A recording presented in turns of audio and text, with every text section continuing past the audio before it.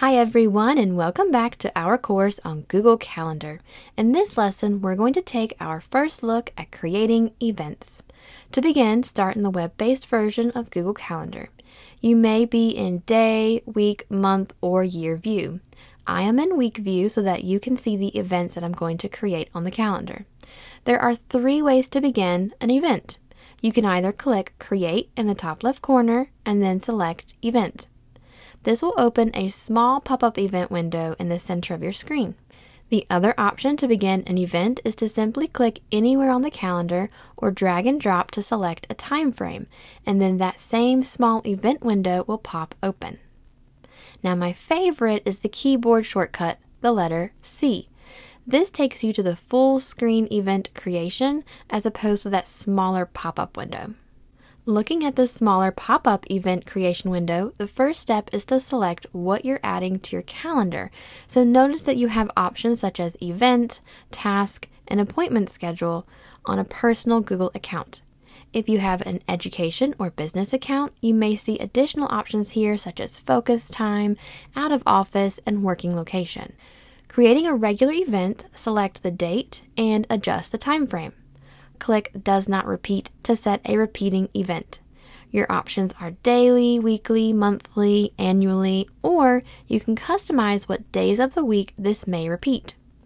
When you are in the customization window, you can also select if this repeating event ends on a certain date or after a certain number of occurrences. This is great if you're adding your daily lunch breaks to your calendar or any sort of repeating meetings. Also located here is Find a Time, which we will revisit later. Next, we can add our guests, which may be individuals or groups. So for example, when working under a domain with a business or school account, you may have groups or departments such as marketing at xyzcompany.com, or maybe it's HR at xyzcompany.com. If you type in the group as a guest, all members of that group will be added to the event, which is much more efficient than adding each person individually, especially for those large groups of people. When you add additional guests other than yourself, Google Calendar is going to automatically add a Google Meet video conferencing link to the event. You can remove it, keep it, or you can switch it to another tool such as Zoom if you have that add-on added to your Google Calendar. Don't forget to add a location if needed, especially for those in-person meetings.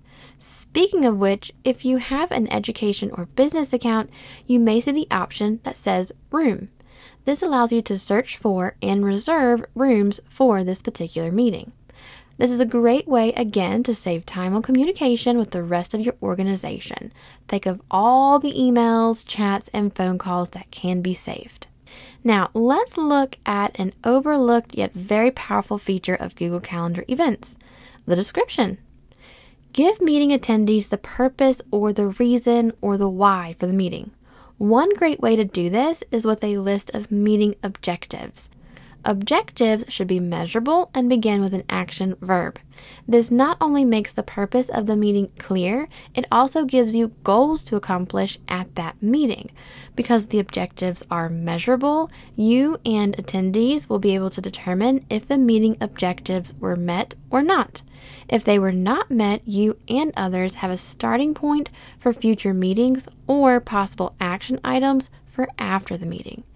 To write these objectives, you can start out with something like, by the end of this meeting, we will be able to, and then use the bullet points or numbers to list out 2 to 5 objectives. Great measurable action verbs are create or compare, discuss, identify, maybe complete, analyze, or plan. Another thing to add in the description is a list of items that you need attendees to either accomplish or think about before coming to the meeting. This is what I like to call Lesson 0 or Action 0. You are getting everyone on the same playing field before beginning the meeting. Again, it's all about saving time and creating a productive and efficient environment for everyone. If you have an education or business account, you will see an additional button here to create meeting notes, which will automatically create a Google Doc for the meeting and automatically attach it here to the event so that both you and guests will never lose it. Another pro tip, create this meeting notes document right now before sending out the event to everyone. You can always go in and add those pre-meeting notes later as the date approaches or the day of. And ask everyone to look at the meeting document to access links and follow along during the meeting. If you happen to have additional calendars, at the very bottom is where you can adjust which calendar this event is on. There is also an option to set the event as free or busy. The default is set to busy.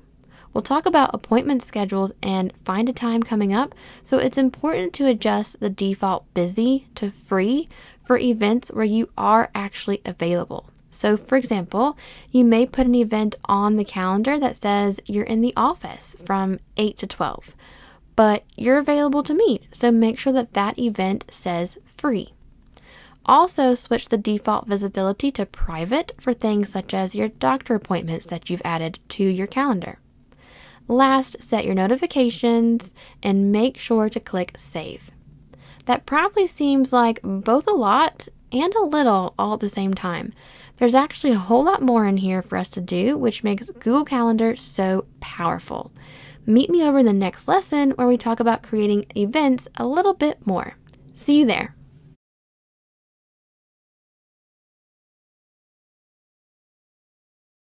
Hi everyone, and welcome back to our course on Google Calendar.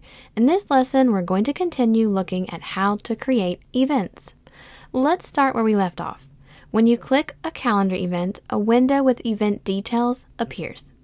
For existing events, you have options in the top right corner, such as the pencil for editing the event and the trash can to delete the event, a mail icon to email the event details, and then 3 dots with options to print, duplicate, publish the event, or change the owner of the event. One little hidden feature of calendar events, you can right-click and select a color. If you completed the Gmail course, you'll remember from our discussion of labels the importance of color. Our brain will recognize color and images faster than it will recognize text, so use that to train your brain with your calendar just as you do with color on labels and filters in your Gmail. First, select the 3 dots on your main calendar and select a main color. All events will default to this color.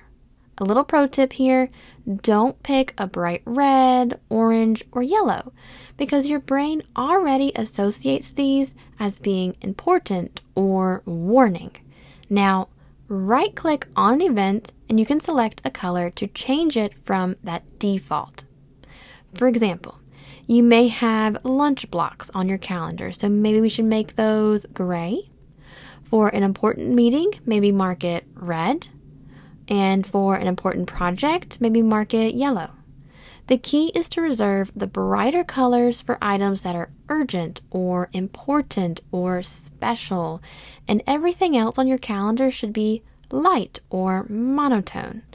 Utilizing this correctly will allow your brain to catch and notice these special events, improving your organization and productivity.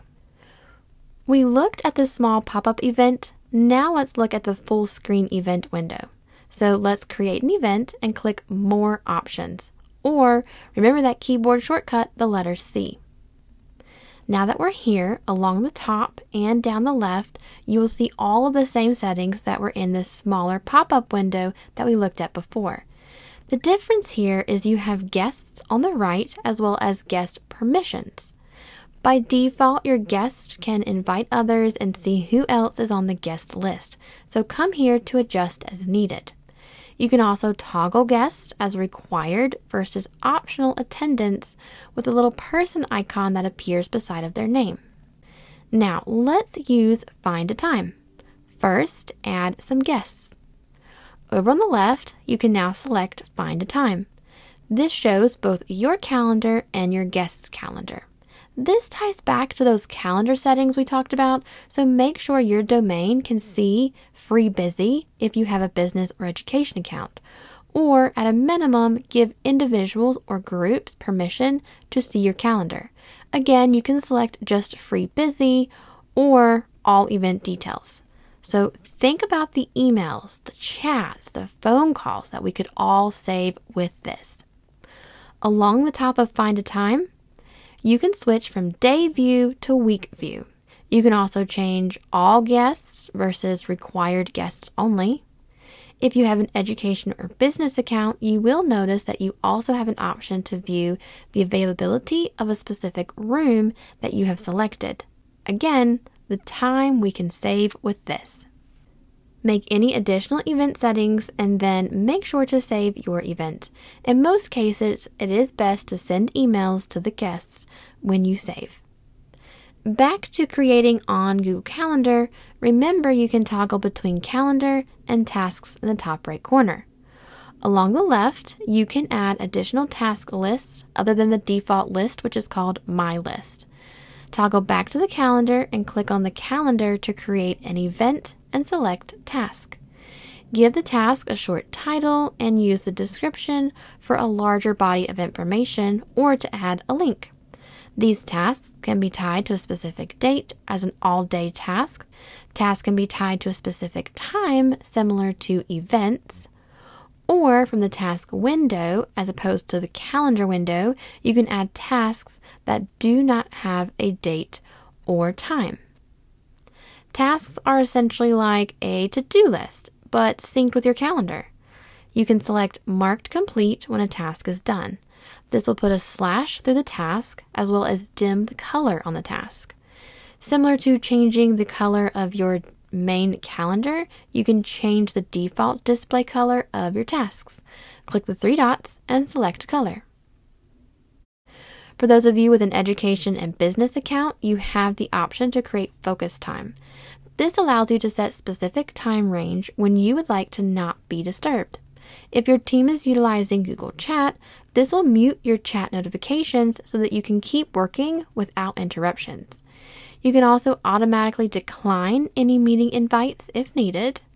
You can also set if your focus time is in a specific room or location, and add an additional description or attachments if needed. And down at the bottom, you can change the visibility or which calendar this is actually going to go on.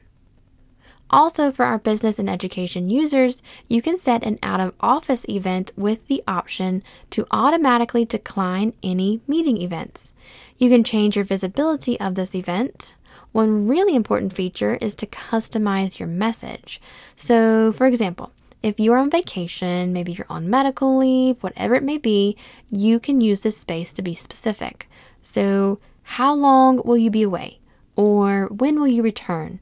Are you checking emails when you're away or not until you return? Who is maybe the point of contact while you're away? As with everything else we've talked about with Google, it's important to utilize features such as out of office to communicate across to Google Chat and to Gmail. It's about saving time and communicating efficiently with others through these tools. The last option for our business and education users is working location.